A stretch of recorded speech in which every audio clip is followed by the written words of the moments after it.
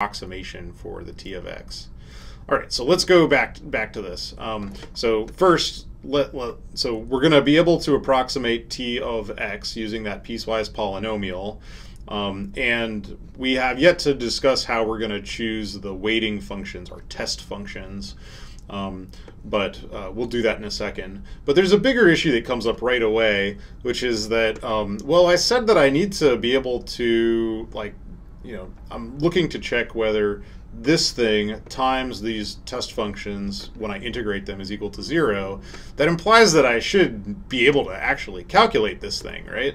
So, so we have two derivatives here. I have a dt dx, and then I have a d dx over here. That implies that I need to be able to take two derivatives of the whatever approximation I have of t of x, right? But I'm only using piecewise linear polynomials, so this seems like a problem. So don't we need to differentiate twice? And the answer is no, and this is like part of the genius of the method, is that you can use integration by parts here. So, so I imagine that this is, let's say, u dv, and then I do integration by parts. So that's u times v evaluated at the boundaries minus v du. So you can take this part and call this the u, and then you have to basically calculate what I guess du is here. And what you find after you do that integration by parts is that this d dx that's sitting here kind of goes away, and you end up evaluating it at the boundaries. And so if I look at this, this actually only requires me to be able to take a first derivative in order to evaluate it at the boundaries.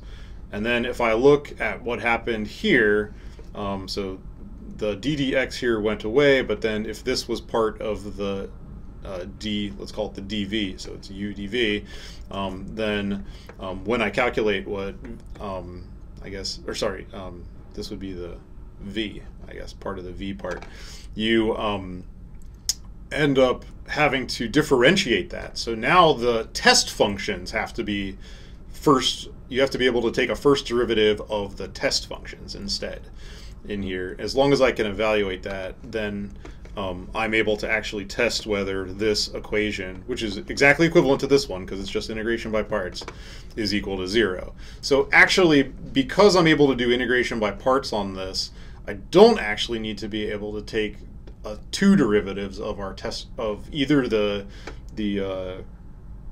our temperature approximation or the test function. I just have to be able to take first order derivatives. And so that's really what allows us to use a linear approximation to something that actually in real life has curvature. That's part of the trick. It's a pretty cool trick.